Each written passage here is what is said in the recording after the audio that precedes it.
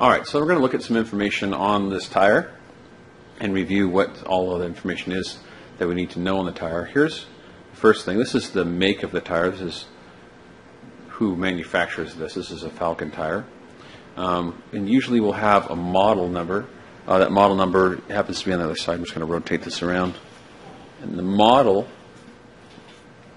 is a ZIEX ZE512. That's the model. And because Falcon makes a lot of different tires, so this happens just to be what brand or what model of tire they have here.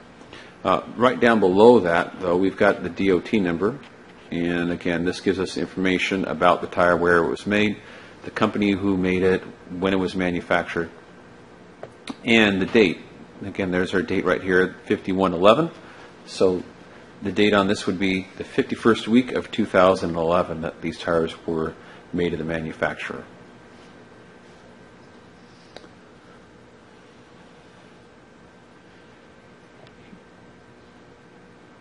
Here we have what the tire is made out of. Okay, the plies. On the sidewall we have 1 polyester.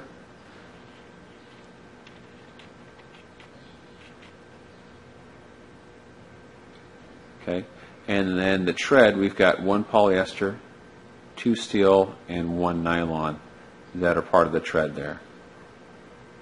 Right, ply sidewall, 1 polyester, and then the tread, 1 polyester, 2 steel, and 1 nylon.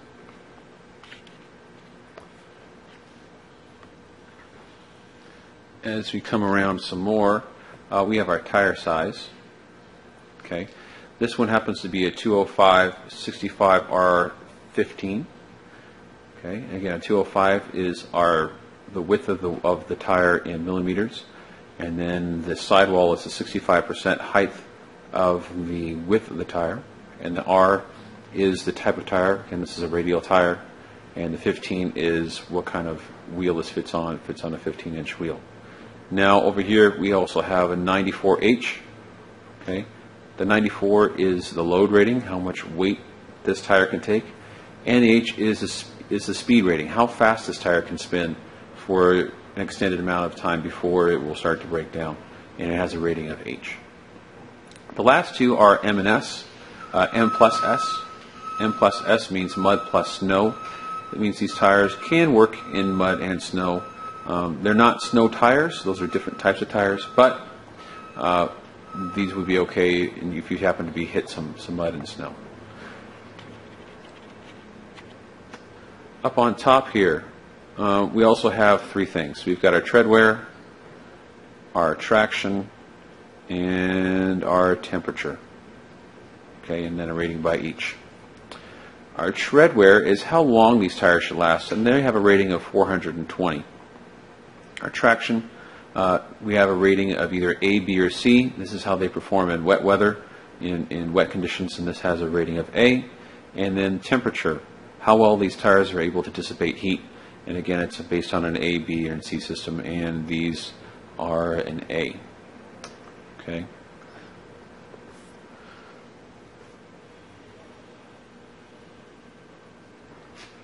Right below that we also have what it is.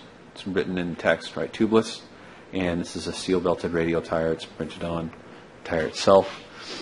We also have some safety warnings, and this is really small. We're not going to be able to see this on the video, but one thing it does say is that when we seat the bead or mount this tire onto the wheel, we never go above 40 psi when we're mounting this to the wheel.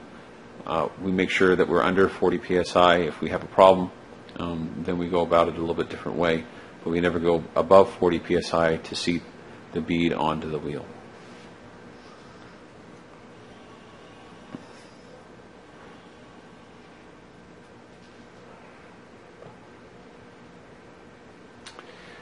Up here we have a rotation of the tire. That means it needs to spin this way towards the front of the car. We need to make sure the rotation is going the right direction when we install tires. We need to make a note of that. And down below we have our max load, which is 1,477 pounds for this tire at a pressure of 51 psi. I'm going to zoom in. a little closer there, 51 psi. So that's the maximum we can put these tires at. If we go any higher than that, we're going to have a problem. We don't want to run these at 51 psi. What we want to run these tires at is whatever the sticker says inside the driver's door, or it says in our owner's manual, to give us the best wear of our tire and give us the most comfortable ride. Can we run them at 51 psi? Yes. Should we run them at 51 psi? No. It's going to wear out the center of the tire prematurely, and it's going to give us a much harder ride when we're driving this car at that pressure. We should be running these at what the manufacturer suggests. Now, we can run them at 51 psi if we need to go all the way up to 1,477 pounds. That is possible, but as a general rule, we want to keep these at whatever the door sticker says.